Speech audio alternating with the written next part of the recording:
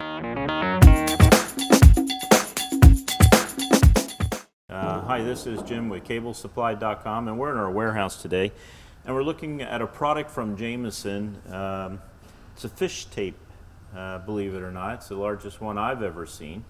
Jameson produces a wide range of fish tapes. These are used to go through 4-inch conduit, heavy duty. It's big, and it's not only big, it's quite heavy. And they come in different sizes. Let me get the paper. But before I get the sizes of this fish tape, I wanted to show you the difference between the fish tapes. This is the everyday use fish tape if you're doing cabling inside a building. And we already have a video on this. It's called the Little Buddy. Of course, this one, once we get it onto that reel over there, is called the Big Buddy. And they have different applications. If you're just fishing a 1/2 inch or a 1 inch, even a 2-inch conduit within a building, you really need this Little Buddy. And take a look at it on our website. We have a videotape of this, and this is very functional. This has a specific purpose. If you're a utility or if you're doing heavy cabling in a building or exterior in like manhole type of thing, or a 4-inch conduit, and you got to pull some significant cable through that, this is the fish tape that you would use. So I'm going to put this back, and we're going to talk a little bit about some of the characteristics of the Big Buddy from Jameson company. It comes in sizes from 400 foot all the way up to 1,000 foot, and it's a 1/2 inch diameter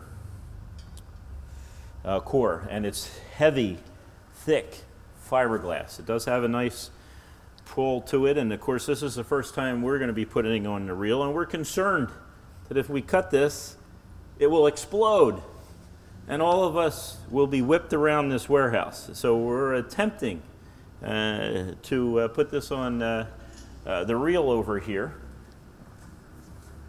and here's the reel, in a fashion that will not kill anybody in the neighborhood. So what the first thing we're going to want to do is we're going to take the outside portion, not the inside, and we're going to try to unreel it.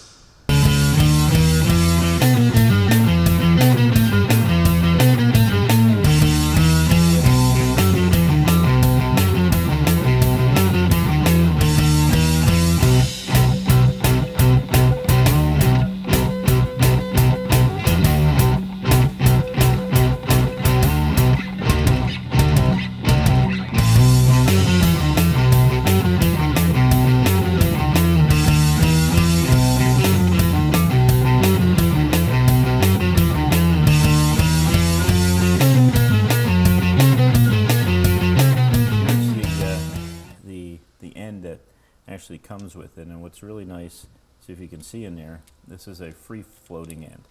So if you're pulling something that's twisted, this will not continue to twist, or it will relieve that twisting tension that's in the line you're pulling. So what you got to do though, it's heavy, has threads in there, and this has threads on this end. So what we're going to do is we're just going to screw this on here.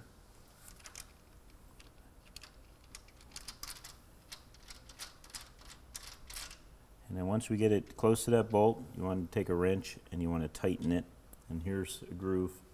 If you can see that groove in there, that groove is for a wrench also, and you tighten the 2 ends. That still leaves this free-floating bull nose free. You can't tighten that up, which is good, because that's the thing that's going to grab your other cable, or your pull string, or your pull cable, or whatever you're going to get at the other end when you pull back. And sometimes that cable has a twist in it, and this relieves the twist. So that's what you want. You want this to be free floating.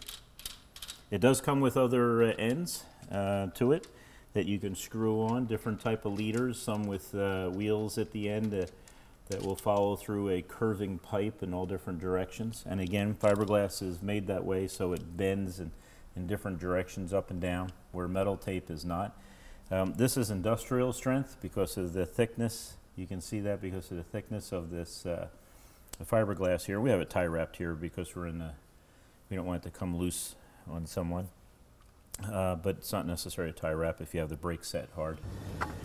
You can see it has markings on the outside. In this case it says 000 because you really have not gone in that far. So as it pays out, you can see how much you've pushed out. It doesn't. Yeah, it won't go far with this brake on. Hi, this is Jim and this is John with cablesupply.com. Please visit our website.